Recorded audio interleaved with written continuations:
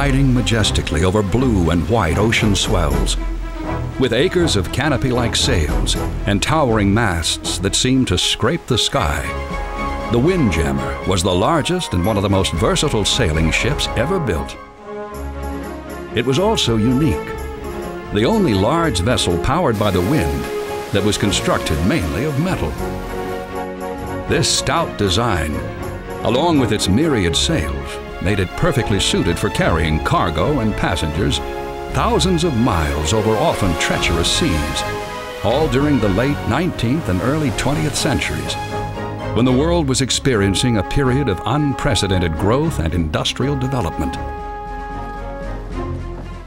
These great ships were significant for another reason. They were the very last of the commercial sailing craft, a line with a proud tradition dating back thousands of years. Even as the age of steam was dawning on the seas, ships like the Star of India, the Elissa, the Setsia, and the Peking became the stalwart cargo carriers of their day, while evoking romantic images of days gone by. A large 5-masted windjammer was around 400 feet long, with masts towering up to 170 feet above the deck.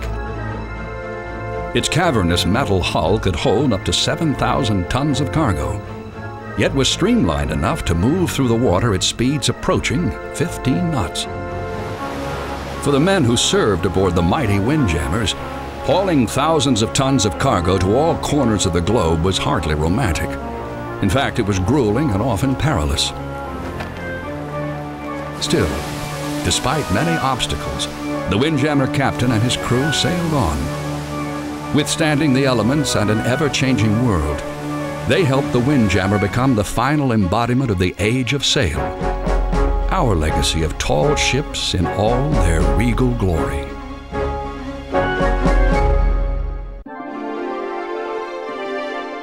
Breaking the horizon with its clouds of sails, one of the rarest sights on the oceans today is a large sailing ship.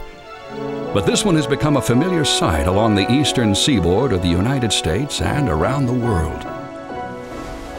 She is one of the most famous windjammers still plying the seas, the Coast Guard training ship Eagle. Built as the Horst vessel in Hamburg, Germany in 1939, she was transferred to the United States Coast Guard following World War II. On her decks and among her soaring masts, generations of Coast Guard Academy cadets have been exposed to the extraordinary rigors and high level of teamwork that it takes to operate a large sailing ship like the Eagle. Training like this helps prepare these cadets for the challenges and hardships they will face during their service in the Coast Guard. But it also does something more. It steeps them in the rich heritage of sail, a heritage that is shared and nurtured by a handful of other windjammers around the world. Among these is the Star of India in San Diego, California. While the Eagle was one of the last windjammers ever built, the Star was among the first. Launched at the Isle of Man on November 14, 1863, just 5 days before President Abraham Lincoln delivered the Gettysburg Address, she was originally named the Euterpe, for the Greek muse of poetry and music. She was also something of a curiosity. Unlike most sailing vessels of the day, she had an iron framework and hull.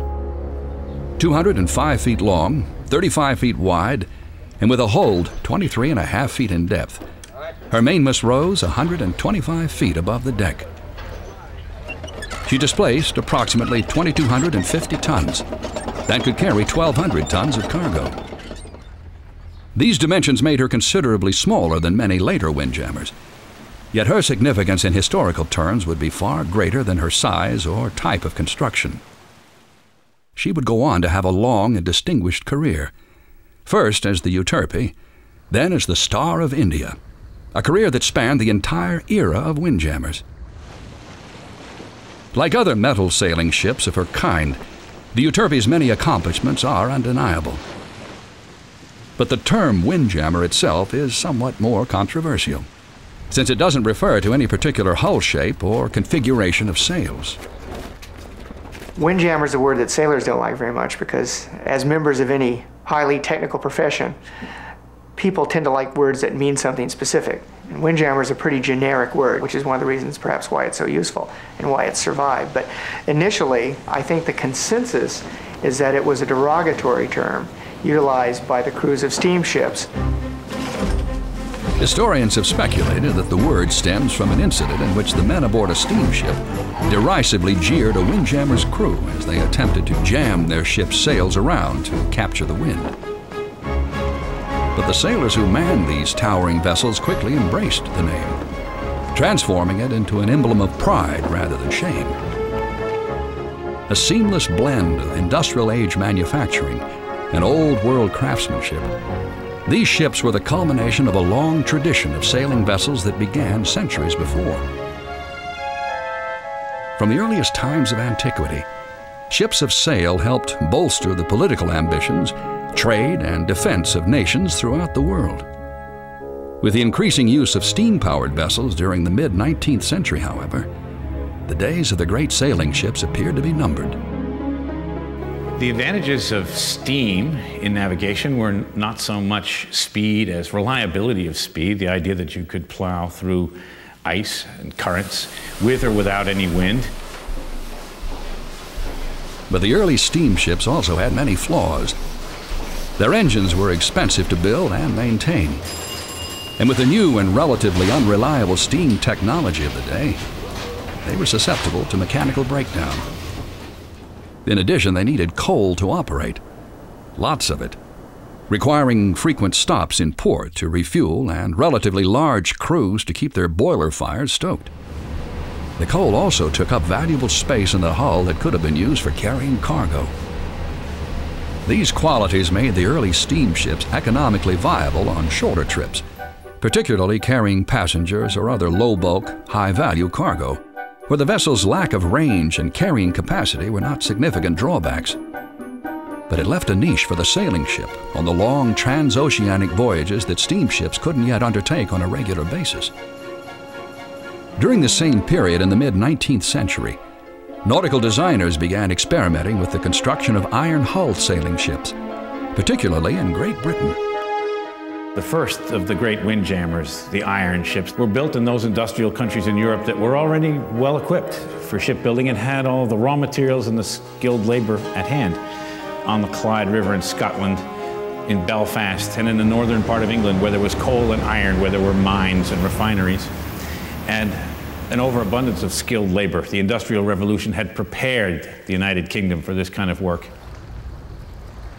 In 1842, a British naval architect named John Grantham published a manuscript entitled "Iron as a Material for Shipbuilding," in which he cited iron's many advantages compared to wood. Grantham based most of his arguments on why iron was superior to wood. It has a high tensile strength. It allows you to build ships much larger in iron, theoretically, than you can in wood. It's not a number of pieces fitted together that work and torque rather independently. It is pretty much one single structure. As a consequence, you have ships that are less costly to operate, less costly to repair, and you can build them bigger. A year later, Grantham helped modify one of the first sailing ships with an iron hull, the 711-ton John Garrow, whose innovations included rigging made of iron cables instead of the less durable ropes used previously. Other shipbuilders of the time were making similar vessels. It was from this marriage of iron and canvas that the Windjammer was born. With less internal bracing necessary in their metal hulls, the Windjammers could carry greater amounts of cargo than contemporary wooden sailing ships, making them far more efficient as movers of freight. With no engines and no need to carry fuel, they could even haul more than comparably sized iron-hulled steamships. And despite their large dimensions, Windjammers could be run by significantly smaller crews than the manpower-hungry steamers, making them cheaper to operate. Even though a lack of wind would paralyze a Windjammer as surely as it would any other type of sailing ship, these vessels could also be fast. With its thousands of square feet of sails, the average Windjammer driven by a strong gale was capable of outrunning its swiftest steam counterparts, even while fully loaded with cargo. The famous steel-hulled German windjammer Herzogin-Seitsia once reached a top speed of over 20 knots, a mark which not only far exceeded contemporary steamships, but even rivaled those attained by the fastest clippers. By the late 1800s, the windjammer had become the preferred vessel over wooden sailing ships for many thriving shipping businesses that hauled bulk raw materials over long distances. Most of the products, the cargoes that these vessels carried, were industrial and agricultural raw materials, things that were needed for the burgeoning industries that were growing up in Europe and in America in the last part of the 19th century. They were bulk cargoes, grain, wool, timber, coal, and one of the characteristics that they had in common was they just really weren't perishable. And so the difficulties of getting around Cape Horn, the relatively slow passage through the doldrums under sail, made very little difference in terms of the value of the cargo or the ultimate profits of the voyage. As the demand for raw materials grew worldwide, so did the size of the windjammers. Earlier models had featured only 3 masts, but by the end of the 19th century, larger 4-masters became the norm, and eventually some 5-masters were even built. Also, a configuration of exclusively square sails was gradually altered to include fore and aft sails on the rear mast. It was these reconfigured vessels called barks which became the classic windjammers of the era. The bark is really a minor variation of a standard full rig ship where you have all the masts carrying yards, with the exception that on the aftermost mast there are no yards. There are no square sails carried. Because frankly, anytime the ship is running off the wind or before the wind, that much sail area that far back in the ship makes it hard to steer anyway. So by eliminating the yards on the aftermost mast, you also eliminate the necessity of the crew required to work those yards whenever the ship is being brought about. Departing from their European home ports, these majestic ships sailed as far away as South America, the Pacific Northwest, and Australia, turning profits and earning praise from those who sailed them. Nevertheless, carrying tons of cargo on the wide open sea presented many challenges for those who sailed the windjammers. Challenges that would make these devoted sea hands work harder than almost any other sailing crews in nautical history.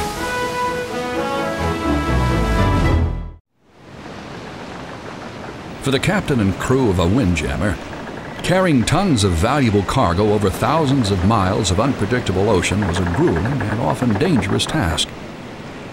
Raging seas could toss even the largest windjammers about like planks of wood. This often resulted in hazards such as shifting cargo, which could not only damage the goods, but cause a vessel to capsize. All of these potential hazards with these huge bulk cargoes could sink a ship. Due care had to be taken with preserving the cargoes in that sense. And so a high level of expertise was very often required, merely in just loading the cargo. As a precaution, every windjammer captain rigorously drilled his crew for the moment a tempest would hit. Even on the fairest days, the crew undertook numerous precautionary chores to help keep the ship secure, including waterproofing decks, balancing freight, and securing safety lines. But above all, properly rigged and well-maintained sails and running rigging were essential to a windjammer's operation.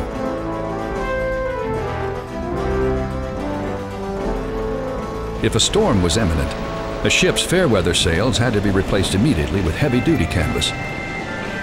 In strong winds, the smallest tears could rapidly grow into massive holes.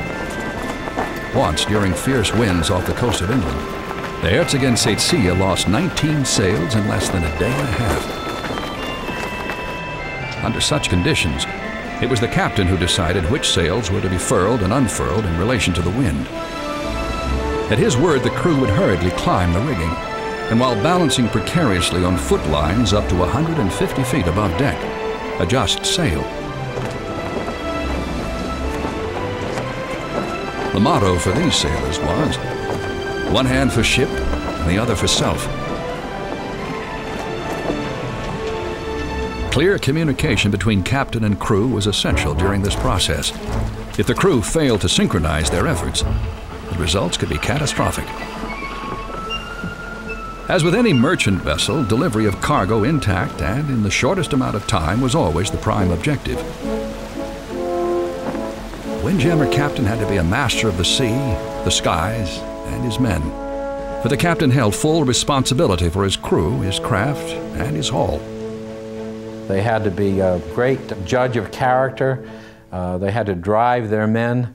They had to know when to drive hard. They had to know when to ease off. But they were all masters at their craft. Ship owners counted on their captains to be vigilant, honest, and reliable, as a ship's fate, including its profit and loss, was entirely in his hands. As such, captains who proved their mettle were handsomely rewarded. A captain's quarters could be large and opulent, and he was often allowed to bring his family along on the voyage. It also imposed a kind of civilizing influence upon everyone, to have women and children on board a ship. In some cases, women performed significant roles in managing vessels. Navigating, for instance, wasn't uncommon at all for captains' wives to learn how to navigate a vessel.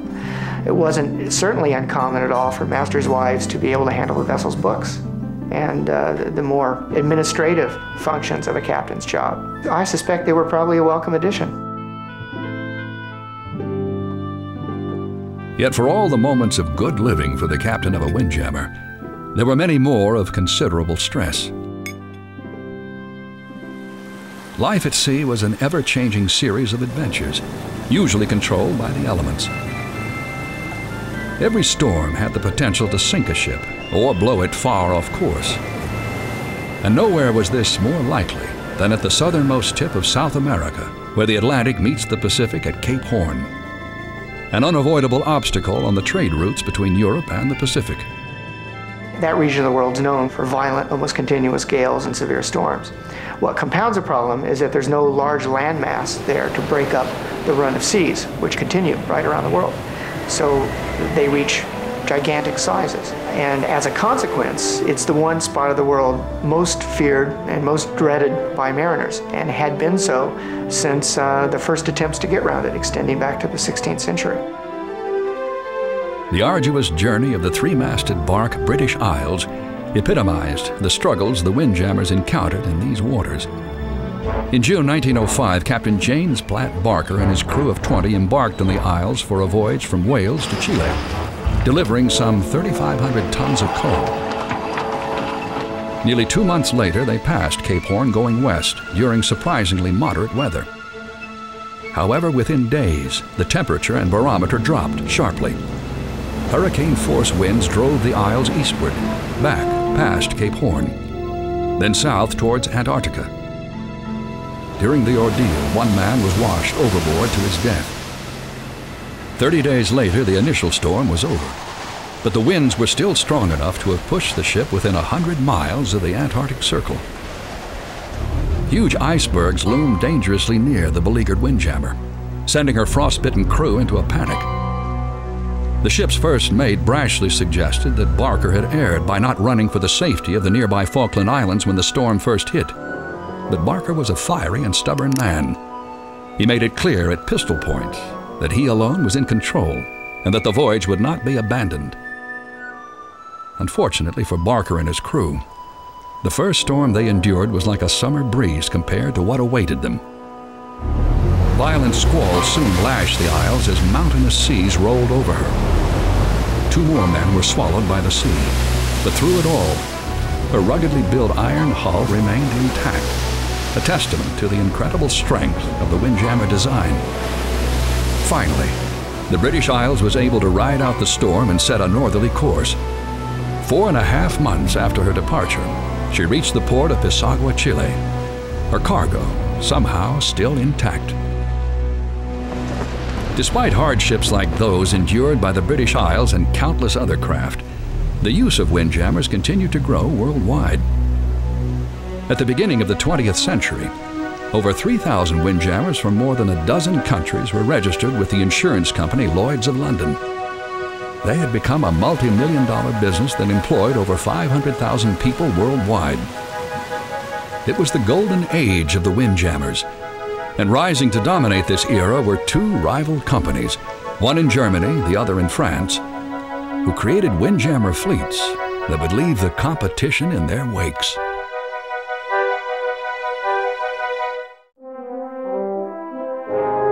In 1825, an eccentric entrepreneur from Hamburg, Germany named Ferdinand B. Leitz started a firm to export silk hats to South America. By the middle of the century, he was joined by his son Carl, and they began expanding their business.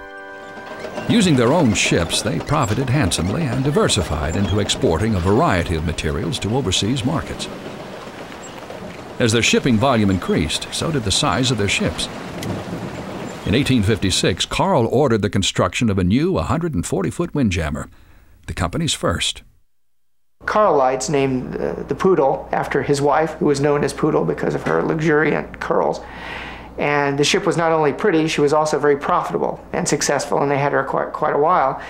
And in efforts to perhaps sustain the run of good luck they found with that ship, they named all their subsequent vessels, or renamed them, with words beginning with P. And that was the birth of what became one of the most famous lines of sailing ships ever. It was called the Flying P Line. Recognizing the growing demand in the world economy for nitrates, a chemical compound used in fertilizers, the Leitz geared the operations of the Flying P Line almost entirely toward this profitable but malodorous cargo.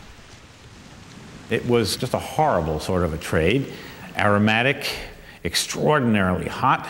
Imagine taking a lot of fertilizer and exposing it to equatorial heat for weeks and months at a time while you loaded it on your ship with a shovel. It was hardly glamorous, but it certainly was lucrative and absolutely necessary to burgeoning agriculture. Despite the nature of their cargo, the captain and crews who sailed aboard the P-liners took great pride in their vessels and their company's reputation. Sailing legends like Captain Robert Hilgendorf enhanced this prestige. In his 20-year career with the Leitz Company, Hilgendorf successfully sailed around Cape Horn 66 times, mainly in Windjammers, once making the dreaded passage in just 7 days. One of the interesting things in this period is individual captains don't emerge as cult figures very much, unlike with the clipper ships. Hilgendorf is a bit different. He was so proficient and was consistent in making exceedingly good passages that he achieved notoriety in a period and a profession where notoriety was a very rare commodity. A master of how to handle a large windjammer at sea, knowing all of the angles, knowing all of the intricacies of handling craft. Mr. Leitz had on his office wall a portrait of not his father or grandfather, but Robert Hilgendorf. Although the number of Windjammers in the Leitz fleet remained fairly constant at around 16 during its 100 years of operations, the size of these ships continued to increase. In 1895, the Leitz built their first 5-masted ship, the Potosi, which made an instant name for itself because of its surprising speed. The average duration for a run to Chile from Hamburg was around 80 days. The Potosi, under Captain Hilgendorf, did it in 66. Yet the greatest of the P-liners was still to come. In 1902, the Leitz Company unveiled the biggest and most advanced windjammer yet, the mighty Preußen. Known as the Queen of the Seas, she was a giant, a superbly crafted ship that would set new standards in windjammer design. She measured 440 feet from bow to stern, had 5 masts carrying 48 sails, and displaced an amazing 11,150 tons, making her one of the largest sailing ships ever built. In a stiff breeze, she could attain speeds of 17 knots, her sails exerting a force comparable to 6,000 horsepower. Even her average cruising speed of about 7 knots was swifter than most large steamers. The Preußen was a climactic expression of the sailing ship. She was the pride, at the time she was built, not only of the Leitz line, but arguably of German seafaring technology and even of the entire brotherhood of seamen who were engaged in this grand enterprise. Yet sadly, the reign of the Queen of the Seas was all too brief. In 1910, she was accidentally rammed in the English Channel by a steamship. The great Windjammer floundered for several hours before the powerful tide slammed her against the crags off the cliffs of Dover. After several efforts to dislodge her failed, she was soon battered into oblivion by the surf. Even with the demise of the Preußen, the Leitz Company still flourished. The only genuine threat to its dominance in the nitrate market came from France, where another family operation, the A.D. Boards Company, produced a fleet of windjammers that were just as proficient and structurally sound. The core of the competition between the two shipping giants was speed. Much like the great tea races in the days of the clippers, the windjammers from these companies continuously vied with each other for the fastest passages back and forth across the ocean. In 1896, the Board's five-masted bark France completed a voyage from Europe to South America and back in 145 days. Light's Potosi made a similar trip in 144 days. Such competition was not uncommon during the reign of the windjammers. The great grain races from Australia to Britain during the 1920s and 30s would also serve as a friendly battleground for a number of ships, captains, and their crews. Meanwhile, business for both the Lights and Boards companies continued to thrive throughout the early part of the 20th century, particularly as World War I erupted in 1914, and the demand for raw materials skyrocketed. It was during this conflict that one ship would make a name for itself in an entirely different fashion, giving rise to one of the most dramatic windjammer stories ever told.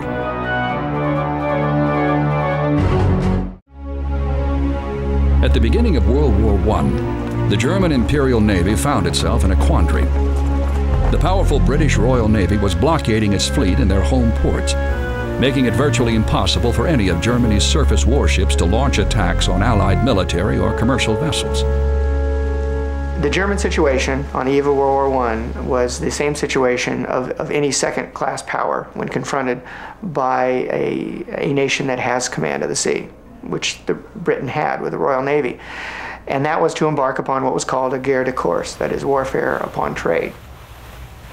German U-boats were able to elude the blockade, but because of their limited fuel capacity, their strikes were largely confined to areas around the nearby British Isles. Any long-range surface raiding would have to be carried out by specially modified and camouflaged merchant vessels that could sneak through the British cordon to attack Allied shipping in distant waters. It was in this role that the Windjammer secured its place in naval history. For in its robust and elegant form, one man saw the makings of a stealthful and deadly warship. His name was Count Felix von Luckner of the Imperial German Navy.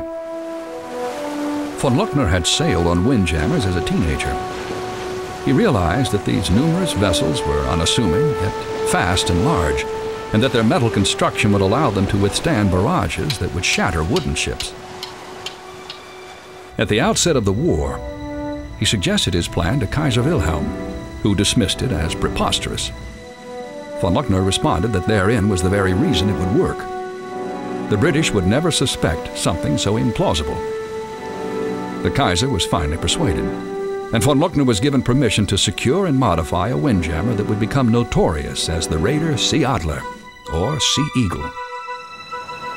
In addition to installing a supplemental diesel engine, workmen also mounted two powerful cannon which were concealed on deck. The vessel's cargo hold was so immense that von Luckner was able to build secret panels and passageways so the German sailors could rush out of hiding on the deck if necessary. Von Luckner was so convinced that this project would work that he even allocated space behind fake walls to serve as a holding area for up to 400 prisoners. The difference between a U-boat and what it could do and the Sea Adler and what it could do was the Sea Adler could actually evacuate everyone on the merchant ship, hold them as prisoners until they could land them at a neutral port, and sink the steamer. And that wasn't sufficiently offensive to risk bringing other countries into the war. Since von Luckner had learned to speak Norwegian fluently during his many travels, he decided that the Windjammer's cover would be as a Norwegian merchant carrier. Dressing the part, he went to extraordinary lengths to disguise both his ship and his personally selected 60-man crew. He even appointed one of his youthful sailors to portray his wife, Josephine, in the event they were boarded. From the moment she took to the sea in 1916, the refurbished Windjammer proved successful in her deception. Lulled by the ship's graceful appearance, Allied vessels allowed her to come near, where she would reveal her hidden guns and demand the ship's surrender. The ruse worked time and time again. He captured American vessels, French barks, British barks, and in each and every case, he would put a shot across the bow, then he would interview the captain and tell him what he intended to do. When the vessel finally hove to and surrendered, he would bring the people on board his vessel and then, of course, plant the charges and sink the ship. Von Luckner reveled in his success. Nevertheless, he made sure that the crews of the Sea Adler's victims were treated more as guests than prisoners. He drank champagne and cognac with them, and even provided books, playing cards, and phonograph records. Von Luckner was a German aristocrat, as opposed to the standard run of German merchant officers who tended to be more middle class. He was raised and bred to be a gentleman, and he carried his role out in the same vein that Francis Drake had several centuries earlier, creating a reputation for being hospitable and gracious to his guests while he had them, and pursuing his version of warfare with the maximum amount of gentility as circumstances allowed. By 1917, the Sea Adler had destroyed 14 vessels on a 7-month hunt that had taken her 30,000 miles into the mid-Pacific. Ironically, several of the ships she sank were merchant windjammers. Yet throughout these triumphs, only one Allied sailor was killed. Von Luckner possessed a sense of chivalry that seemed to belong to an earlier era, just like his tall and regal ship. He had a swagger, he was an actor, he attracted people to him. There's no question that he was the last of the great sea raiders. On August 2nd, 1917, the hazards of the sea finally accomplished what the Allied navies could not. The Sea Adler ran aground on an uncharted reef near the Society Islands. Foreseeing his own eventual capture by Allied navies, von Luckner reluctantly ordered his vessel be set ablaze, rather than see it fall into enemy hands. With her demise came the end of an age. It was the last time that a large sailing vessel would serve as an active warship in a major navy. World War I had taken its toll on the merchant windjammers as well. The Boards Company of France lost nearly half its fleet of 46 active vessels in the conflict. And with advancing technology making steamships far more economical to operate, there seemed little sense for ship owners to replace the lost barks with new windjammers. Yet across the Atlantic in America, there was still one proud vessel that continued to resist the effects of time and the elements. One that would endure to become a standard bearer for all the windjammers that followed her.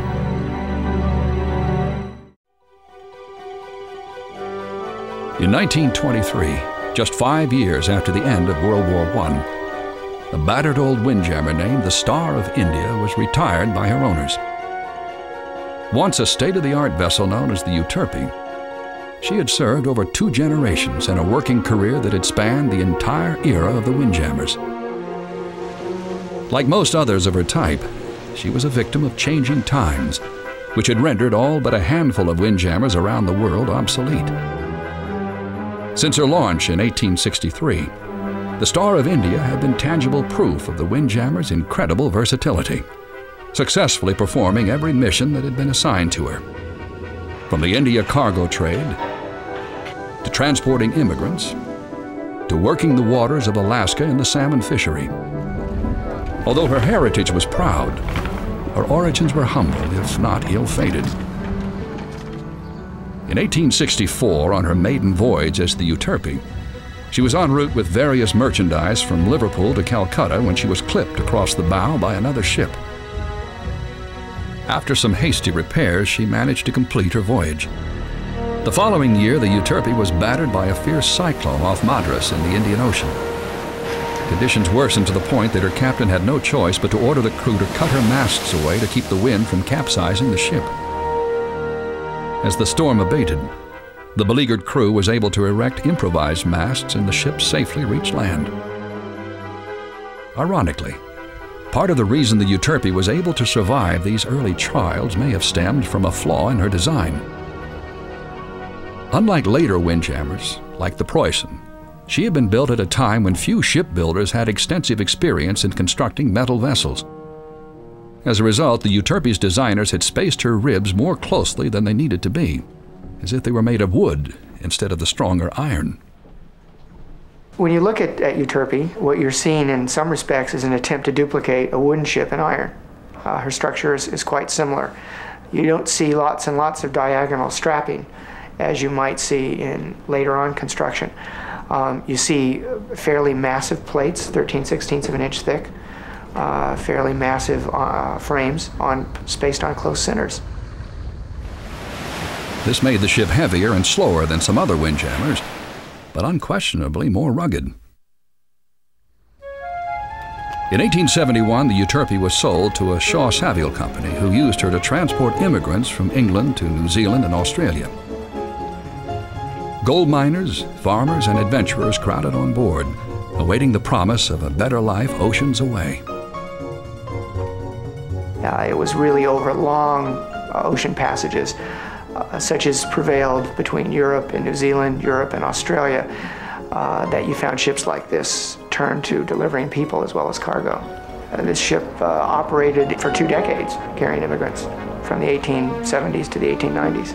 I'm told that there's quite a sizable percentage of the population of New Zealand that one way or another can trace their ancestry to people who came to New Zealand on this particular ship. As the end of the 20th century drew near, the Euterpe was sold again and put into service as a freighter for hauling lumber. But her venture in this rugged trade was short-lived, and the constant thrashings by the sea and wind continued to take their toll on her now aging frame. In January of 1901, in her 5th decade afloat, the ailing Euterpe was purchased by the Alaska Packers Association, where she joined the other aging windjammers of the APA fleet in the Alaskan salmon trade. The first thing her new owners did was give the venerable windjammer a much-needed overhaul. Her interior was cleared out, new decks were laid, and berthing space was provided for 75 fishermen and 150 cannery workers, most of whom were Asian. It was at this time that the ship was modified from a square-rigged vessel into a bark. And one of the first things they did to her was make her yet more economical by taking out her existing mizzen mast and putting in a smaller one. And she became, by that change, a bark. That allowed her to be operated with a smaller crew. In the spring of 1902, she sailed her inaugural round trip from San Francisco to Alaska, a 2,500-mile trek she would make once each year for the next 21 years. Once in the Gulf of Alaska, she lay at anchor while her crewmen put off in smaller boats to harvest the area's abundant stocks of salmon. She would ferry their collective catch to canneries ashore, and at summer's end she'd set sail for San Francisco, her holds loaded to capacity with processed salmon. In 1906, in keeping with the names of the other stars in their fleet, the Euterpe's owners renamed her the Star of India. But by 1923, the venerable star had finally outlived her usefulness. As to whether she was worn out, she was probably less economical by virtue of not being as big as some of the others. And therefore, the economy of scale was no longer in her favor. And being one of the older ships, she was certainly a candidate for replacement. Many of her sister ships in the APA line were sold, ultimately to be replaced by a fleet of steamers. As for the Star of India, she sat idle, destined either for the scrapyards or obscurity. But fate would smile on her once again. In 1926, the Zoological Society in San Diego bought her for $9,000, intending to transform her into a floating aquarium. To take an old ship that was an everyday item, bring her here and set her up as a museum was a bold step. And apparently it was too bold because shortly after that the Depression came along and there was no longer the wherewithal to be able to engage or embark on a project like that. Ships like this are very labor intensive. Even just sitting, they take an enormous investment to keep up. She became something of a curiosity cabinet on the waterfront and a derelict and also something of an embarrassment. The Star remained idle in San Diego harbor for decades, time and neglect accelerating her decline. But in 1957, the highly regarded Australian windjammer captain and author, Alan Villiers, visited San Diego and saw the Star in her dilapidated state.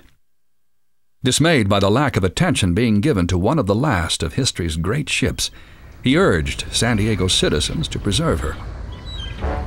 the community responded almost immediately with donations of money and materials.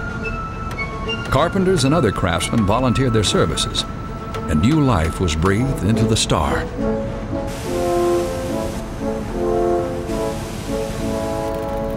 The Star of India became a focus of civic pride, as it were. Initially, there was some question as to whether the ship was preservable. By the late 1960s, the question was whether you take this priceless artifact out and risk it at sea. That question was answered on July 4th, 1976, over 50 years after her retirement. Amid the tumult of America's bicentennial celebration, with hundreds of thousands of well-wishers gathered on shore and on boats, the grand old Windjammers sailed again. Her noble appearance was ample reward to her benefactors for the countless hours of hard work they had devoted to her. The Star of India now rests at the waterfront in San Diego, a lasting tribute to the rich heritage represented by these unique vessels. Being part of a large number of people that care a tremendous amount about this ship and taking care of her is a source of immense satisfaction. Making her accessible to people, making her story understandable, seeing the parade of people of all ages come on board and recognize what they're on, the unique nature of her, and just become part of her story. It's immensely rewarding, and I can't imagine, no matter what I do after this, or could do after this, that would ever give as much satisfaction or ever be as great an honor as being able to say, I take care of this ship on a day-to-day basis. The Star still takes to the sea on occasion, a magnificent reminder of one of the most remarkable kinds of ship ever driven by the wind. Sailing vessels have always exhibited a personality all their own, and no ships expressed this more beautifully than the Windjammers. There's no experience like being on a big windjammer when she's really got a bone in her teeth and she's moving along at that tremendous rate of speed. The sound is indescribable. The sound of the wind in the rigging, everything being bar-taut with strain, and of course when you go into the bow and then over onto the bowsprit and you look at that enormous bow wave and you hear this crashing of the sea as the vessel shoulders its way through, it's the most awesome experience of my life. John Masefield called them tall ships, the poet laureate of England. And nowadays we can look at these vessels and see them, and there are several of them that survive, see them as some of the greatest relics of the age of sail. It's arguably the case that the Star of India in San Diego and the Alyssa in Texas, both of them windjammers of this latter age, are among the greatest of the ship restorations, certainly the loftiest and the largest. Well done, the pride of their local cities, because we've come to see them as the swan song of a great age, the very last of their kind. With their rippling sails lofting above the spray, the windjammers that still ply the oceans are masterpieces of artistry and efficiency. Mighty vessels that represent the zenith of an era. It is an era that will live on through these proud and stately iron ladies of the sea.